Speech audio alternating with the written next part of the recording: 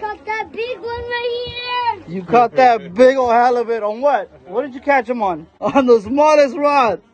Put a little ass anchovy on his rod, and he hooked the big old halibut. What a memorable moment for 6-year-old Juan Serrano, who caught this nearly 22-pound halibut fishing with a Daiwa BG 2500 and 20-pound test and the smallest anchovy his dad could find. Congratulations, Juan and everyone. A gorgeous bluefin tuna caught on the Condor at a Fisherman's Landing and a 34-pound halibut for Matt Tamayo on the CJ 1 of 5.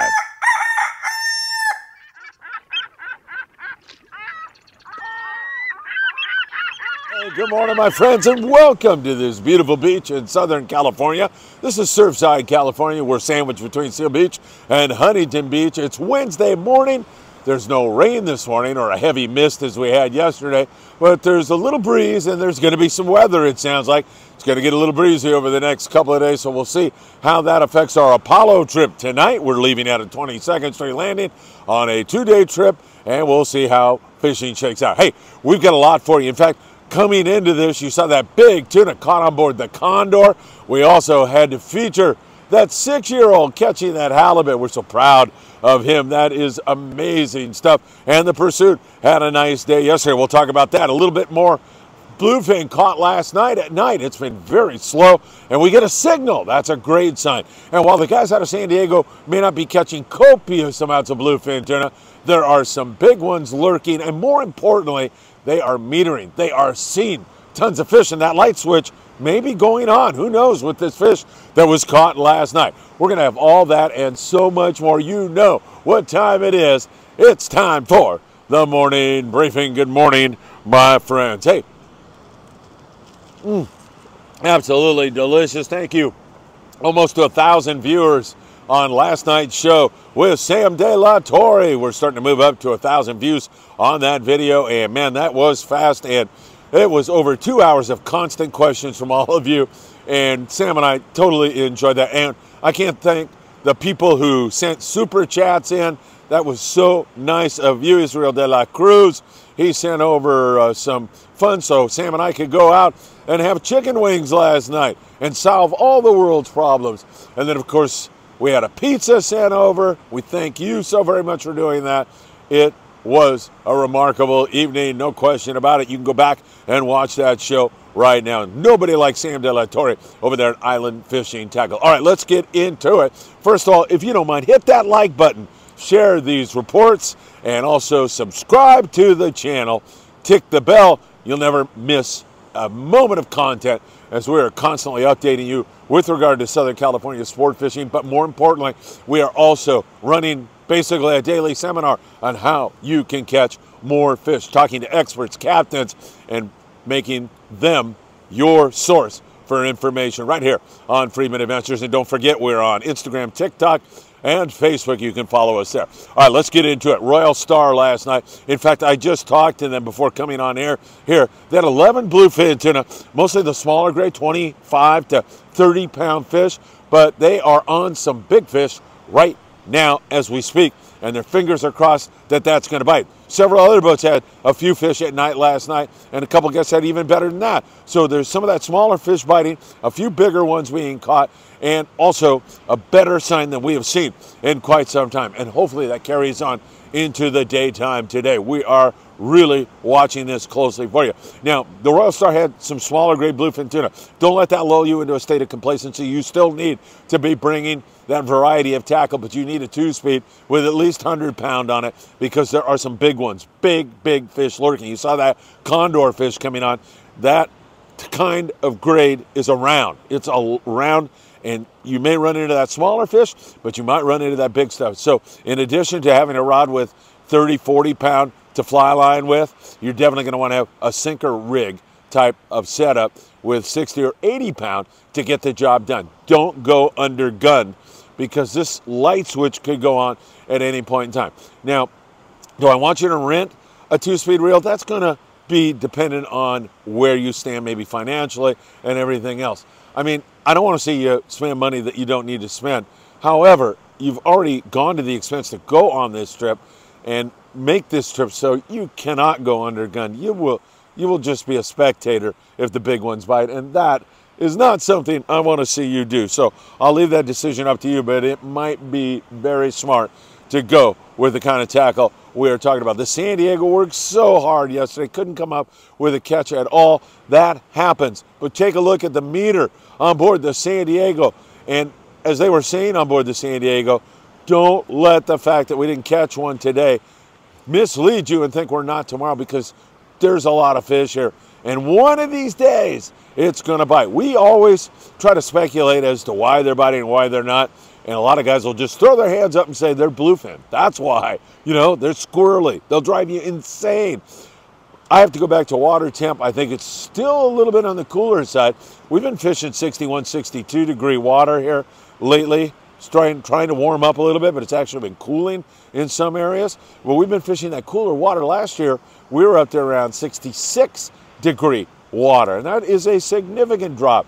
And a lot of this feeding is based on water temp. So hopefully things are going to continue to head in the right direction. Water's going to warm, and the best fishing lies ahead. And that could even be today. We'll keep our eyes on it. Sinker rigs, 80 to 130 pound.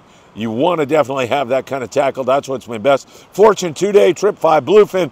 Liberty on a full day trip. Left in the morning, came back in the evening, 12 guys, 4 bluefin tuna. Most of that fish on that day trip type stuff is big. Most of it is up over 100 pounds. Pacifica, a 1.5 day trip out of Seaforth, 19 bluefin in the 40 to 80 pound class. So there you have that. We'll watch San Diego. I like the signal we're getting from the Royal Star and a couple of other guys last night. As we move you into daybreak right now, they're on some big fish. Hopefully that's going to settle in and start to nibble a little bit better. As we take a look now at some of our local islands up this way. Can we see Cat?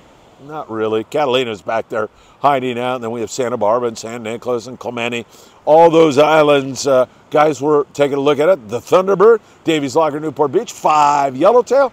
Nothing wrong with that. And they also filling in with whitefish and rockfish and providing excellent table fare for all of you. The Freedom, Trevor Downing was on the trip. And Trevor was with us just the other night explaining exactly how you can catch halibut and all the other species that they were fishing for.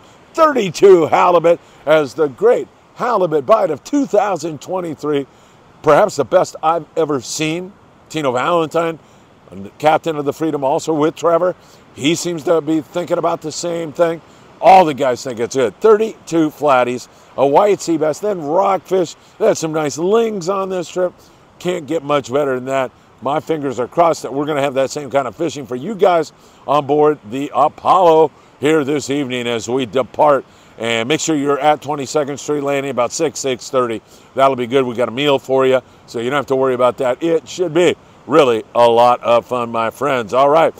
Pursuit was fishing Catalina Island yesterday. We led in with that, so you're kind of up to date on what they did. But they had a really good signal with 15 yellowtail, 3 halibut, a nice big fat white sea bass to go along with that. So Cat is kind of, you know, coming on and then backing off, coming on and backing off. We talked a lot about this on our show last night, our live show. And, you know, it seems like that place could be very good for yellowtail as the water continues to warm up. So nice hit there on the Pursuit, no question about it. Patriot had 5 yellows over there also. So good signal on yellows. Hopefully those sea bass, there's been a significant amount of white sea bass caught at Catalina. It's been mostly yachts who are do or die sea bass fishermen, and the grade of fish has been phenomenal. The Dreamer's been in on that. Several other guys have been in on it. We've seen a lot of 30 to 60 plus pound white sea bass even at Catalina Island. So that is pretty good. It's breezy up in the Channel Islands.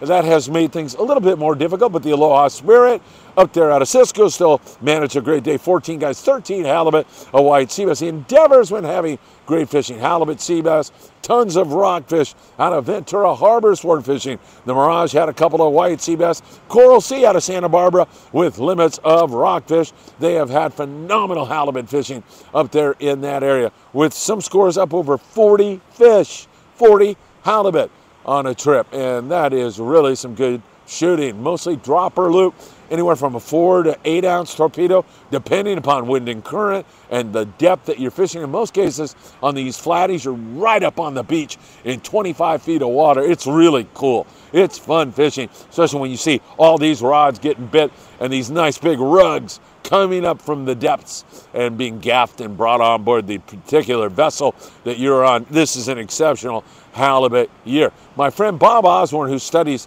fishing a lot, said we had a really good year in 2001. His memory, he was a little hazy. So I think he said 2001. Hopefully he was right on that.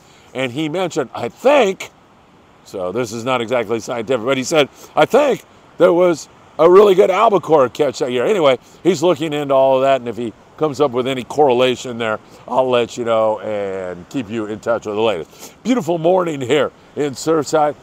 As I say, the wind is going to come up. There's some surfers enjoying this big surf down this way. And of course, I like that signal we got on the Royal Star last night. Hopefully that's going to head us in the right direction. The San Diego, look at that meter, man. It was just full of fish. One of these days, that is absolutely going to bite. The kelp patty yellowtail thing has been a little bit more off here recently. There's still some fish, mostly small 5 to 10 pound stuff, but we haven't seen the numbers that we once were as guys are focusing on this bluefin tuna. And I should mention, great rock fishing for the local guys, Enterprise, Monte Carlo.